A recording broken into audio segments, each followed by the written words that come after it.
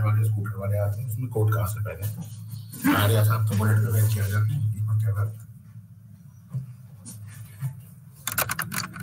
ये लोगों तो यहीं तक आएगा, लोगों तो दिखेगा, बस ये कोई दिक्कत यहाँ तक आएगा ना। ठीक है, नहीं इसको क्या, इसको ऊपर करो। ठीक है, अब आ गया।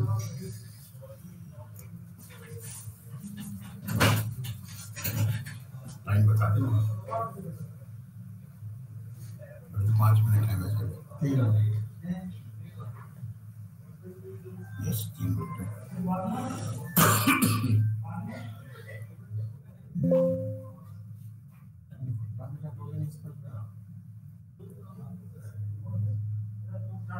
फोटो की आवाज कैसे आती है? वो इसमें आती है।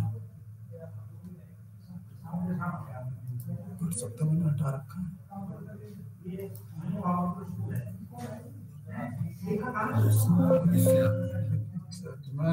मैंने व्हाट्सएप पर आना भी, मैं सोचा मेरा व्हाट्सएप ऑन कर।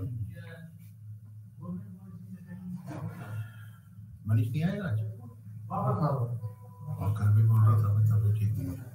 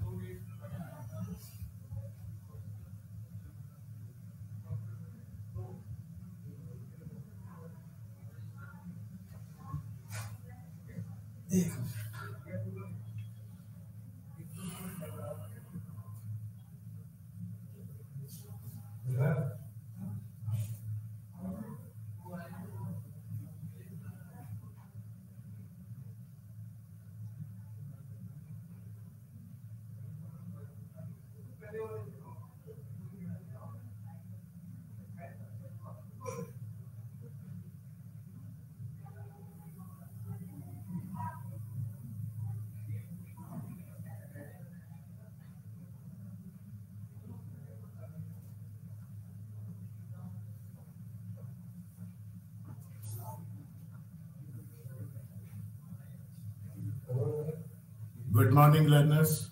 Welcome to the session of Management of Machines and Materials, MMPC 009. Today, we will be talking about Unit 8, that is related to planning and control of projects. A project consists of interrelated activities. Network will be used as visualization of these interrelationships. A successful implementation of the project will involve planning, coordination, and control of the activities constituting the project. Each project involves consumption of certain raw materials and use of certain resources. Some of the examples of projects are erection of a manufacturing plant, preventive maintenance of a chemical plant, launching of a space vehicle, and construction of buildings, dams, bridges, etc. These projects have a very large number of activities and can be successfully completed only if the various activities are properly planned, time scheduled, are prepared, resources allocated, and a proper control is exercised during the implementation. Project management essentially deals with these aspects of the projects. Depending on the nature of the activity times, the projects will get classified into two categories. Project in which activity times can be estimated with sufficient certainty. For example, building a house. or erecting a plant. The second one is project in which there is high degree of uncertainty about the activity types. For example, launching of a space vehicle, developing a new project, etc. Time management of the project is the first case that is usually done by using critical path method. That is, in short, we call it as CP. And in the second case, using program evaluation and review techniques, that is part. Today we will be discussing about these two things in detail. CPM and PERT. Project management can be defined as a structural way of planning, scheduling, executing, monitoring, and controlling various phases of a project to achieve the end goal of a project on time. PERT and CPM are two project management techniques that every management should implement. These techniques helps in displaying the progress and series of actions and events of a project. What is meant by PERT? PERT is program or project evaluation and review technique in an activity to understand the planning, arranging, scheduling, coordinating, and governing of a project. This program helps to understand the technique of a study taken to complete a project, identify the least and minimum time is taken to complete the whole project. PERT was developed in late 1950s with the aim to the cost and time of a project. In PERT, the project is segregated into events and activities. After discovering a proper sequence, a network is built. It is then the time for each task is calculated and a path is regulated. What is meant by CPM? CPM was developed in 1950 is an algorithm needed for planning, arranging, scheduling, coordinating, and governing of a project. It is presumed that in this method, the activity time is specified and fixed. It is used to calculate the quickest and the latest start time for each task. CPM helps to distinguish the critical and non-critical tasks, reduces the time and bypass the queue formation in the process.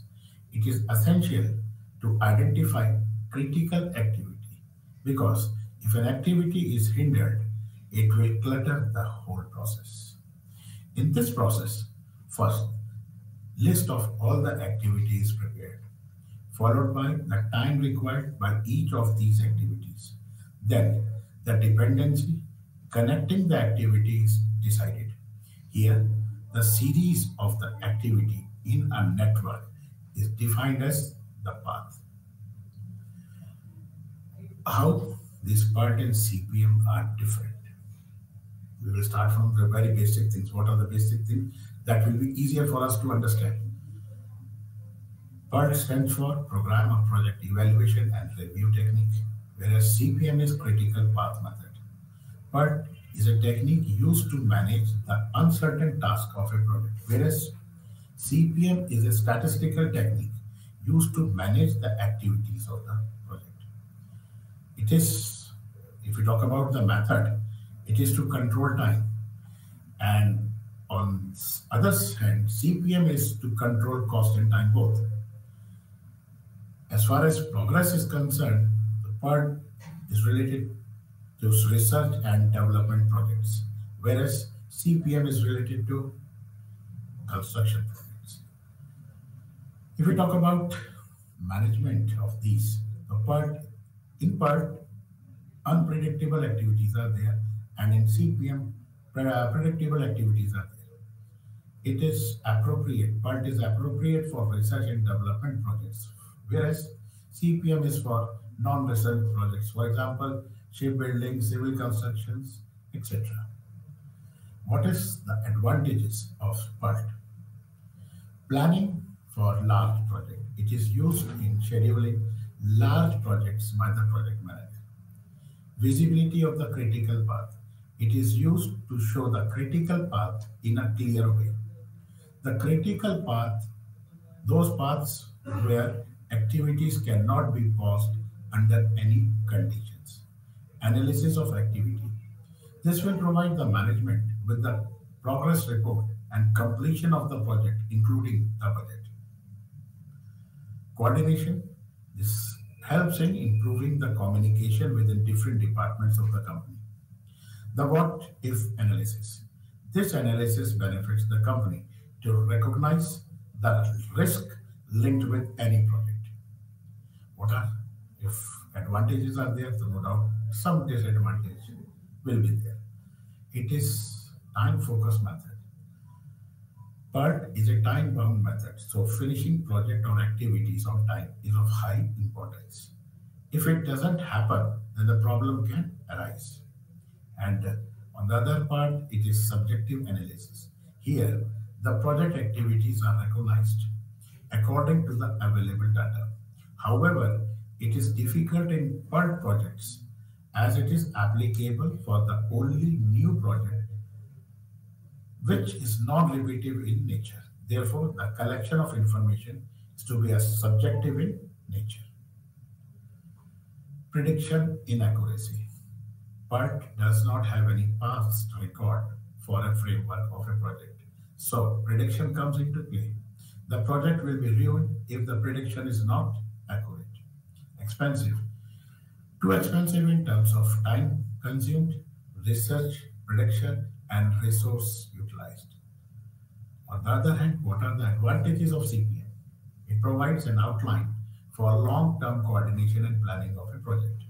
It recognizes critical activities, easy to plan, schedule, and control project. It improves productivity and manages the resources needed. Disadvantages of CPM. For beginners, it is difficult to understand. Software is too expensive. Sometimes to structure CPI is too time consuming. It cannot control and form the schedule of a person involved in the project. Allocation of resources cannot be monitored properly. Now, how this PERT examples look like? We will discuss everything in detail. This is how a PERT is present. The PERT diagram is present. It shows earliest start and finish time, latest start and finish time, time float, critical path, and drag amount, delay amount, or that's drag. You can see that with the red arrow, a critical path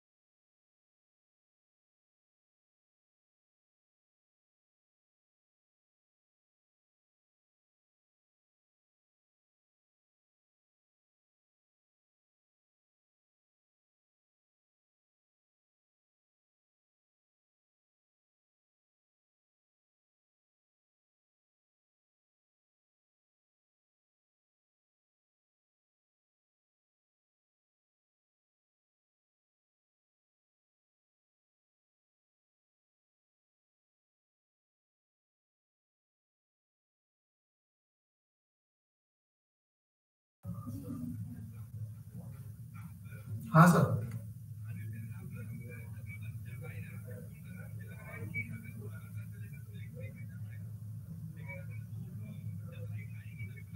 sir light आ चुकी है। हाँ ठीक है sir, okay.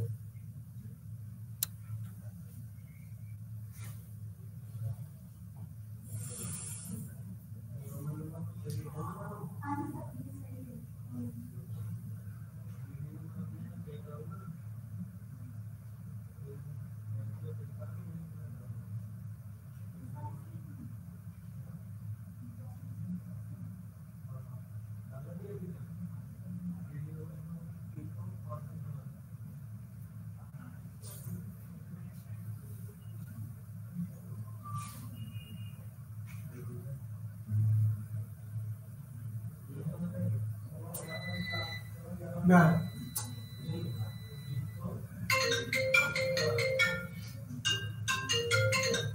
Hello hello sir. We will continue with disadvantages of CPM. For beginners, it is difficult to understand. Software is too expensive. Sometimes to structure CPM is too time consuming. It cannot control and form the schedule of a person involved in the project. Allocation of resources cannot be monitored properly in CPM. Now, this is basically a pictorial figure which shows different components of a part diagram. It has been shown by different colors. Green is for its earlier start and finish and time flow. And the blue color is for later start and finish. And red one is critical path. That is what we call it as CPM. And these numbers, the capital letters are the activities and the numbers are basically the time. We will discuss this in detail in later on. This is representation of a CPM, that is critical path method. Red part is the sequence by which this project will be completed. And it has to be shown by red arrows. Now, how to make a PERT chart? To prepare a PERT chart, following steps need to be followed. Recognize particular projects and milestones. Decide the precise sequence of the project. Create a network diagram. Determine the time needed for each project activities. Manage the critical path and update the chart as the project progresses. Now, where this is applied, that is, what is their application? These methods have been applied to a wide variety of problems in industries and have found acceptance even in government organizations. These includes construction of a dam or a canal system in a region, construction of a building or highway, maintenance or overhaul of airplanes or oil refineries, space flight, cost control of a project using CPM, using part and cost, designing a prototype of a machine, development of a supersonic planes. Basic steps in part and CPM project scheduling consist of 4 steps: planning, scheduling, allocation of resources, controlling. What is planning? The planning phase is started by splitting the total project in small projects. These smaller projects in turn are divided into activities and are analyzed by the Department of Section. The relationship of each activity with respect to other activities are defined and established, and the corresponding responsibilities and the authorities are also stated. Thus, the possibility of overlooking any task necessary for the completion of the project is reduced substantially. Second one is scheduling. The ultimate objective of the scheduling phase is to prepare a time chart showing the start and finish times for each activity as well as its relationship to the other activities of the project. Moreover, the schedule must pinpoint the critical path activities which require special attention if the project is to be completed in time. For non-critical activities, the schedule must show the amount of slack or float times which can be used advantageously when such activities are delayed or when limited resources are to be utilized effectively. Allocation of resources. Allocation of resources is performed to achieve the desired objective.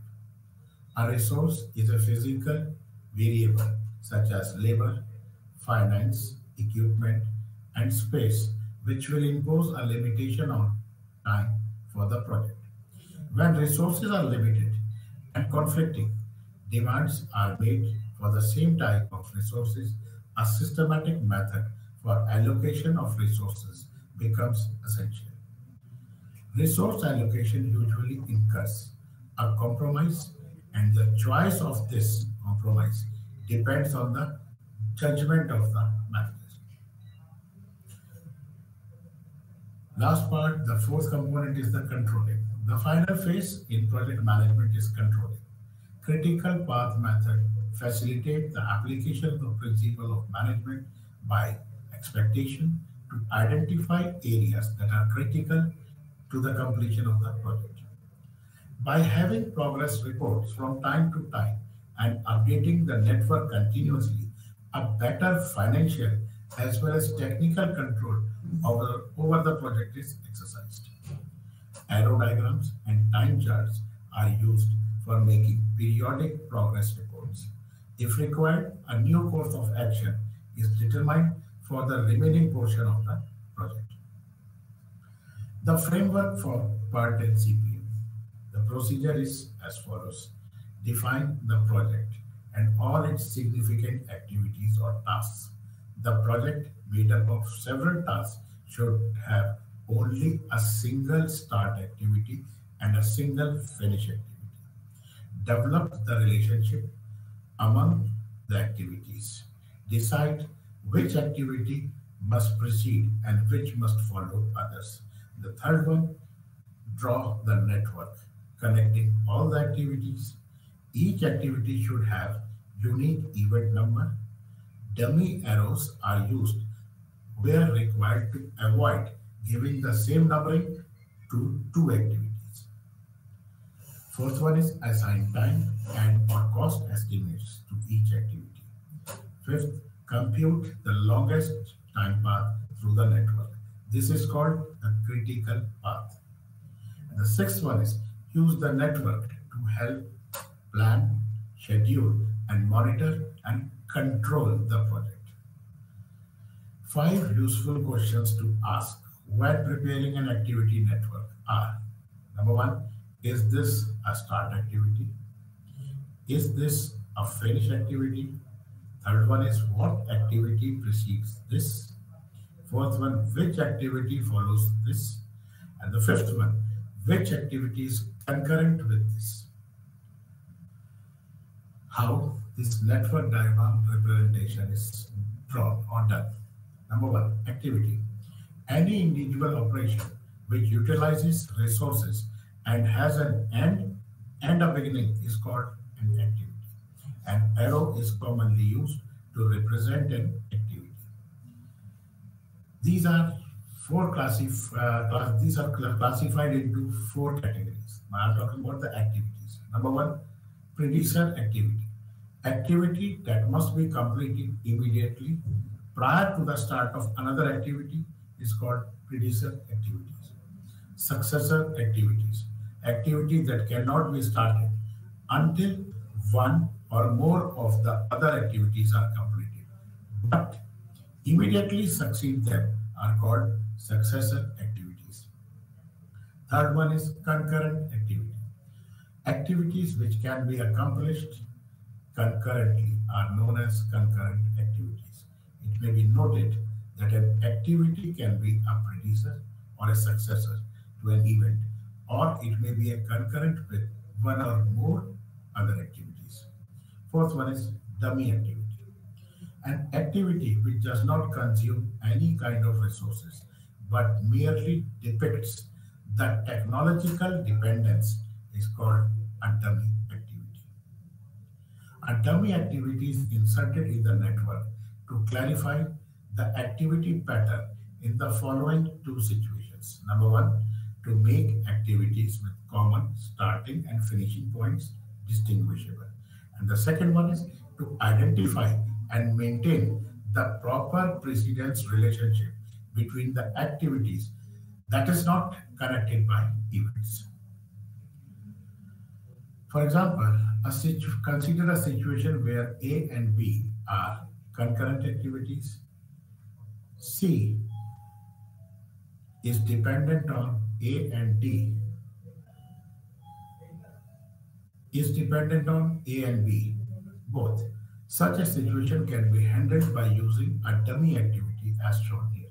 That means we are connecting 3 to 4 by a dummy activity which is denoted by a dotted line arrow.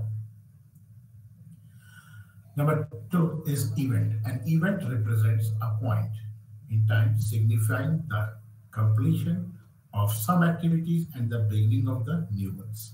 This is usually represented by a circle in the network, which is also called a node or connector. The events are classified into three categories. First one is merge event, where more than one activity comes and joins an event. Such an event is known as merge event. Second one is burst event, when more than one activity leaves an event. Such an event is known as burst event. And third one is merge and burst event. An activity may be merge and burst event at the same time, as with respect to some activities, it can be a merge event, and with respect to some other activities, it can be a burst event. Here we can see what is meant actually by merge event, burst event, and merge and burst event. The third one is sequencing. The first prerequisite in the development of a network is to maintain the precedence relationship. In order to make a network, the following points should be taken into consideration. What job or jobs precede it? What job or jobs could run concurrently? What job or jobs that follows it? And what controls the start and finish of a job? Now, what are the rules for drawing a network diagram? Rule 1, each activity is represented by one and only one arrow in the network. No two activities can be identified by the same AND event. Number 3, or rule 3, in order to ensure the correct precedence relationship in the arrow diagram, following questions must be checked whenever any activity is added to the network. What activity must be completed immediately before this activity starts? Number 2, what activities must follow this activity? And number 3 is, what activities must occur simultaneously with this activity? Here we can see an example which is showing a PC card manufacturing sequence. There are different activities. We can say that there are 11 activities which are being performed. And by the red path, we can see that that is the critical path for completion of the project. Certain good habits to be practiced to draw an easy network. Try to avoid arrows which cross each other. Crossing is not permitted. Use straight arrows.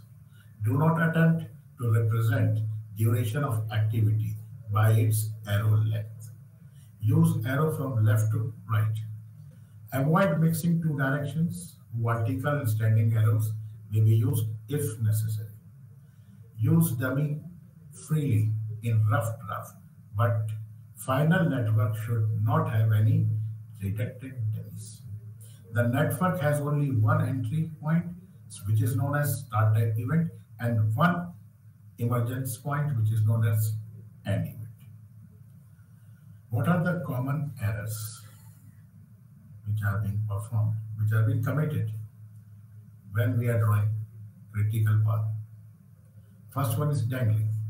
To disconnect an activity before the completion of all activities in a network diagram is known as dangling. As shown in the figure, you can see activity 5 and 10 and 6 and 7 are not the last activities in the network. So this diagram is wrong and it indicates the error of dangling because 7 is not connected to 8 and 10 is not connected to 6. Second is looping or cycling. Looping error is also known as cycling error in a network diagram. Drawing an endless loop in a network is known as error of looping, which is shown in the figure. Unnecessary, we don't have to draw loops. It's not permitted in the network process. Redundancy. Unnecessary inserting of dummy activity in network logic is known as the error of redundancy as it is shown in the diagram. This 11 can be brought down. It's not required basically because 10 is connected to 11, 11 is connected to 12. It should be brought down. Dotted line should be avoided. Dotted line with arrow should be avoided. Now, we can have a look at this what we have studied till now. This is a basic example how this critical path normally looks like. Different activities were planned. We have a start point and we have an end point. Different activities are connected together with the help of this network diagram. The gray lines or black lines, they depict the normal activities, and the red path, these activities start 10, 40, 50 and end. This represents the critical path activities. That means the process will be followed by these activities. What is the difference between PERT and CPM? We are aware of its full form. Now, PERT is an event-oriented technique and CPM is an activity-oriented technique. Here, in PERT, it manages unpredictable activities, whereas CPM manages the predictable activities. It is focused on time control, whereas CPM is focused on cost optimization. No doubt, it was, as we discussed earlier, that it came into its existence started in 1950, but later, practically it was 1958, and CPM was developed in 1957. In PERT, we have 3 time estimates, whereas in CPM, we have a single time estimate. CPM is a deterministic model, whereas PERT is a probabilistic model. Now, we take up an example how we can use CPM and PERT techniques in completing a project. This is an activity list of Green Construction Company. They are into development of a structure or a building. So there are different activities which starts from A and ends up at N. Different activity descriptions are excavation, lay the foundation, put the rough wall, put up the roof, install the exterior plumbing, install the interior plumbing, put up the exterior siding, do the exterior painting, do the electrical work, put up the wall board, do the interior painting, install the exterior fixtures and install the interior fixtures. Now, here in the third column, we can see that it is provided to us that the immediate procedure activity is, for B it is A, for C it is B, for D it is C. Similarly, till N, all activities are provided. And the estimated duration in weeks is also provided. Now, we will be picking this and drawing up the diagram. Various questions which come into our mind after seeing this given data is how can the project be displayed graphically to better visualize the flow of the activities? What is the total time required to complete the project if no delay occurs? When do the individual activities need to start and finish at the latest to meet this project completion time? When can the individual activities start and finish at the earliest if no delay occurs? Which are the critical bottleneck activities where any delay must be avoided to prevent delaying project completion? For the other activities, how much delay can be tolerated without delaying the project completion? Given the uncertainties in accurately estimating activity duration, what is the probability of completing the project by deadline of 47 weeks? If extra money is spent to expedite the project, what is the least expensive way of attempting to meet the target completion by 40 weeks? How should ongoing costs be monitored to try to keep the project within budget?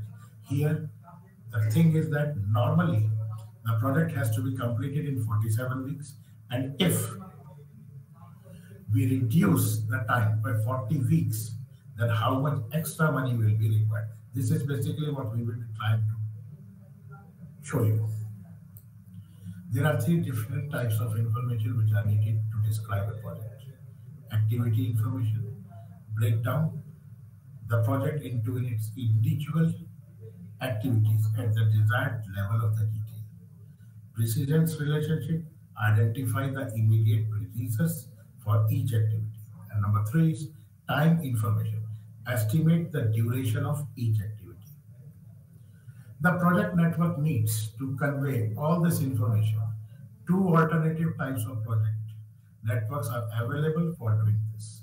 First one is activity on arc, that is AOA, project network, where each activity is represented by an arc. A node is used to separate the activities, an outgoing arc from each of an immediate predecessor and incoming arc. The sequencing of the arcs thereby shows the precedence relationship between the activities. The second type of activity is activity on node, project network where each activity is represented by a node.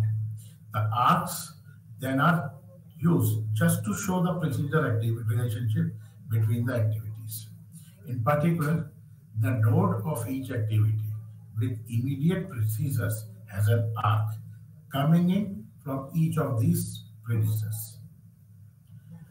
Now, the information which was shown to us in the tabular form has been drafted into a network diagram. As the starting was from the initial stage, first step was excavation. And the number activities are being marked in the circles A, B, C till N. And the numbers which are being depicted over here are the time for the particular activity. As per the problem given to us, the network diagram has been drawn. Now, how to proceed further? This is the information how it is used on computer softwares. This is by using Microsoft Project using computer software. The spreadsheet used by this MS project for entering the activity list for the Green Construction Company project. On the right side is the Gantt chart showing the project schedule. This is Green's project network as constructed with MS project. You can see over here there are a block, and block consists of information. If we talk about block A, it is the exercises excavation started from 1 and completion time is 2 weeks. Sequence is being shown over there. Four informations are being provided. For normally, in all five informations are provided in a particular block. Now, different paths were studied, and we have all the paths are here. Whatever has been drawn, it has been calculated in this way: A to B, B to C, C to D, G to H, and M, and the finish one. Similarly, these six paths have been drawn. Now the question arises: as per the given problem, we have to analyze the highest time which needs to be completed, because in the problem it was set 47 weeks. Now we have to look which is that path which is using or consuming that much of time. So we can see that the fourth one, that is A, B, C, E, F, J, L, and N, and the finish, that is consuming 44 weeks. That means the estimated project duration equals to the length of longest path through the project network. This longest path is called the critical path. If more than one path tie for the longest, then they all are critical paths. So that means from the calculation we found that this project can be completed in 44 weeks.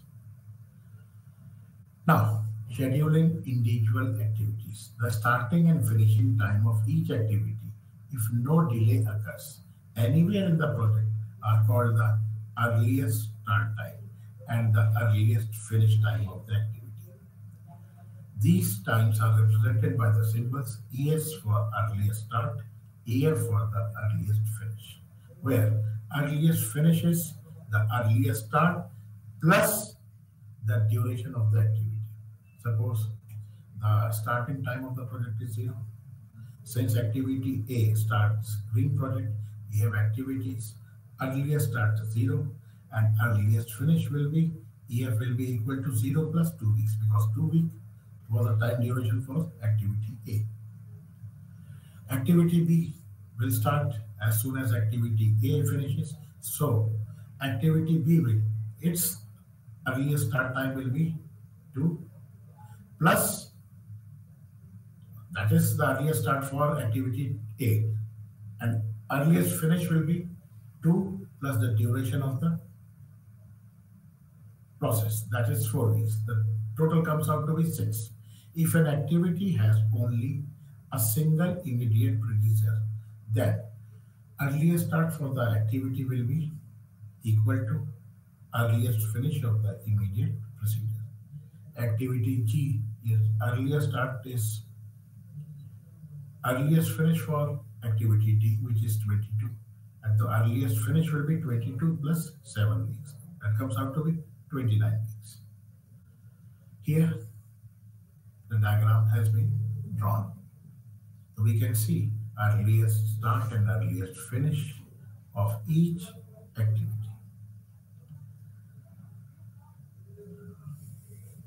Now consider activity H, which has two immediate procedures, activity G and E.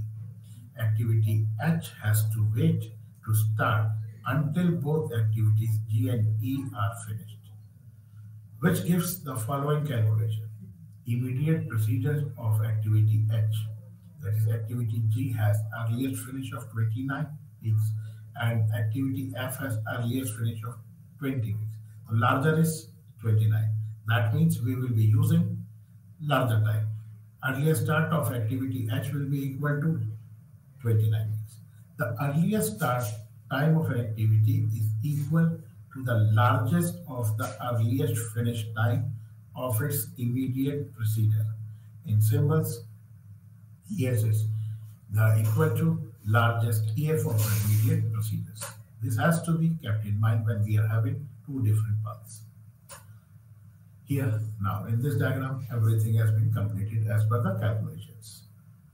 We can see that immediate procedure of the finish node, activity M, has EF40 and activity N has immediate finish of 44 weeks. The larger is 44. Therefore, earlier start of the finish node will be equal to larger earliest finish, which is 44 weeks. That means earliest finish of the finish node, last one, will be 44 plus 0, which will be 44. That means finish time is 44 weeks if everything stays on schedule according to the start and finish times for each activity. That means if we talk about the original problem what was given to us, that means this is the basic calculations for the time where there is no delay, nothing is going, everything is as planned. Now we move to capacity planning. The operational strategy of an organization is revealed to a large extent by its investment made in creation of capacity. Creation of capacity almost always require investment. In manufacturing organizations, this is easy to see as the investments required are large. However, even in service organizations, capacity criteria requires more space, furnitures, and other accessories, including equipments. Capacity is the limiting capability of a productive unit to produce within a stated time period, and this limiting capability depends on the intensiveness of use of the productive unit.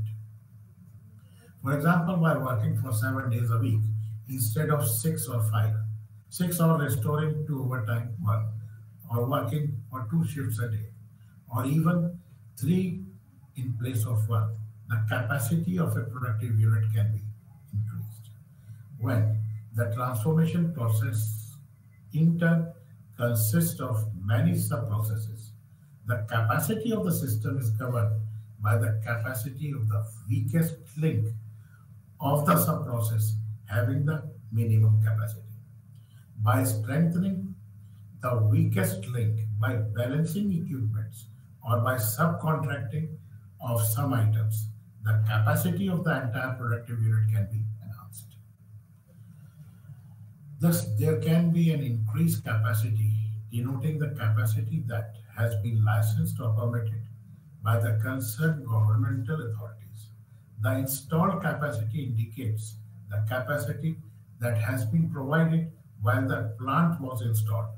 And finally, the rated capacity is used on the highest production rate established by the actual trials. Rough cut capacity planning is a process of checking the feasibility of master schedule with respect to the available capacity. How to measure how capacity can be measured. The capacity of some of the manufacturing units and services organizations are shown. That is basically a question. How capacity is measured. If we talk about capacity of a textile mill, it is meters of cloth length per day. If we talk about plywood factory, it is square meter of areas of plywood of fixed thickness per day. Capacity of mineral water or sold drinks, it is liters of liquids per day. If we talk about capacity of a hospital, that is number of bed days per month. So that means we can see that capacity measurement has different units. Now, what is the process of capacity planning? Capacity planning is a process that helps to identify the capacity of production unit that is required for meeting the current and future customer demands. The design capacity of a system is the rate of output of goods and services under full-scale operating conditions. The operational strategy of an organization is revealed to a large extent by its investment made in creation of capacity. In manufacturing organization, the creation of capacity requires a huge investment, and even in service organizations, it requires a good investment for more space, furniture, and other accessories, including equipment. The strategic issues regarding the capacity planning are our expectations regarding the growth of industry and our market share, accurate prediction of market trends. Should we operate from a new large location, each within large capacity, or should we operate from many locations, each with small capacity? How much of our requirements can be met by the use of overtime, additional shift, or holiday work, or by use of subcontracting, etc. The process of capacity planning involves following 8 steps. Number one, assess company's situation and environment to predict future demands, including the possible impact of technology, completion, competition, and other events. Determine the available capacity. Translate predictions into physical capacity requirements. Develop alternate capacity plans for matching required and available capacity. Analyze the economic effect of alternate capacity plans. Analyze the risk and other strategic consequences of alternate plans. Recommend a course of action and implement the course of action if it is recommended. Now, predicting future capacity requirements. Mature outputs with stable demand growth. Outputs which are in the maturity phase of their product life cycles exhibit less volatility in their demands. In the event of the life cycle being long, the demand growth is steady and the demand can be predicted with great accuracy and confidence. Such outputs being steel, cement, sugar, salt, municipal services, and hospital services are the examples of it. Long-term and medium-term forecasts of the demand of an output are made by using the following casual forecasting methods. Regression analysis. It is a method to develop a forecasting function called a regression equation in which the demand for the output is expressed in terms of other variables which cause or control the demand. For example, demand of tires, tubes, and batteries may be expressed as a function of number of automobiles vehicles sold. Demand for furniture may be expressed as a function of new construction activities, new marriages performed during the year, and disposable personal income during the year, etc. It requires considerable time and cost as various hypotheses regarding the effect of variables may have to be tested and to develop the regression equations. Econometric forecasting method. These being an extension of regression analysis includes a system of simultaneous regression equations. For example, the demand of a product can be expressed as a function of gross national product, that is GNP, price and X. The price in turn is a function of its cost, selling and distribution, expenses and profit. The cost may be a function of production and inventory levels, and finally, the selling costs. Instead of one relationship, there are four now which are to be estimated simultaneously. And this method requires high amount of time and cost. The third method is Delphi method. It is a forecasting technique, qualitative method applied to the subjective nature of the demand values. The aim of the Delphi method is to construct consensus forecast from a group of experts in a structured, iterative manner. A facilitator is appointed in order to implement and manage the process. The Delphi method generally involves the following stages. A panel of experts is assembled, forecast tasks or challenges are set and distributed to the experts. Experts return initial forecast and justifications. These are compiled and summarized in order to provide feedback. Feedback is provided to the experts who now review their forecast in the light of the feedback. This step may be iterated until a satisfactory level of consensus is reached. Final forecasts are constructed by aggregating the experts' forecast. This is the Delphi method. Experts and anonymity. The first challenge of the facilitator is to identify a group of experts who can contribute to their forecasting task. The usual suggestion is somewhere between 5 to 20 experts with diverse expertise. Experts submit forecasts and also provide detailed qualitative justification for this. A key feature of Delphi method is that the participating experts remain anonymous at all times. We don't know who are. They are just providing us their feedback. This means that the experts cannot be influenced by political and social pressures in their forecasts. Furthermore, all experts are given an equal say and all are held accountable for their forecasts. A byproduct of anonymity is that the experts do not need to meet as a group in a physical location. It makes the process cost effective by eliminating the expenses and inconvenience of traveling, and it makes it flexible. As the experts only have to meet a common deadline for submitting forecast rather than having to set a common meeting time. All these things have been constrained. Now, what is the limitation of this Delphi method?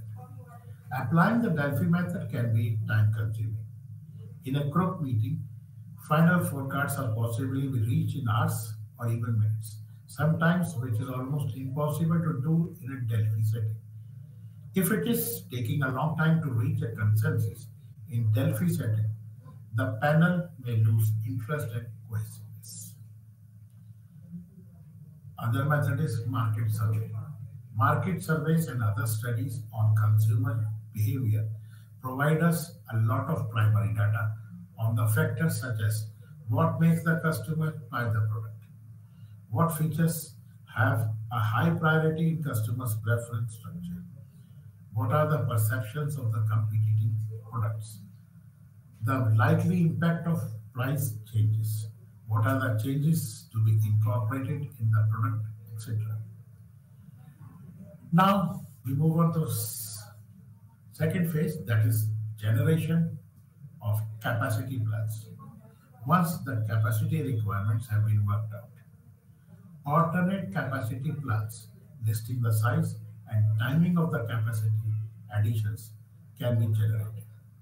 If the capacity available does not match the capacity required in any year, the capacity plan also mentions whether alternate sources of capacity will be used or whether the plan is prepared with the possibility of lost sales. Now, what is the size of capacity increments? When there is a growth in predicted demand of a product, the important question is how much of the capacity has to be added and when. The two strategies for capacity addition could be easily formulated.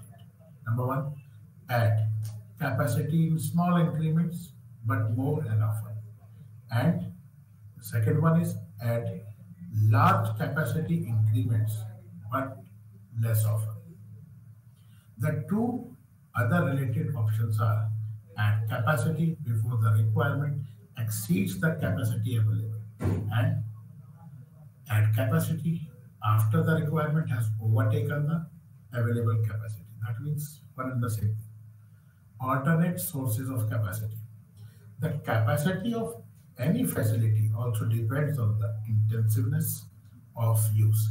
Therefore, a manager has access to a high capacity without really building additional capacity by increasing the intensiveness of use. This includes alternatives like overtime, holiday work, and additional shift working, etc. For specialized and sophisticated processing, subcontracting may not be feasible, and similarly, for process industries working round the clock, it may be possible to increase the intensiveness of use.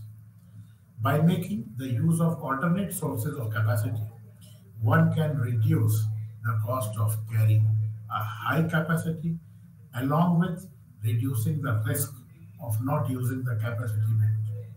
Alternate capacity plans may have capacity gaps which would be met from these alternate sources of capacity.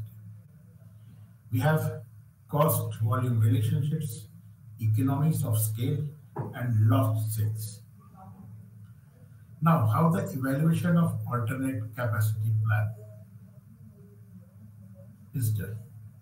The alternate capacity plan developed will have to be analyzed to find out the one which is most desirable for our purpose.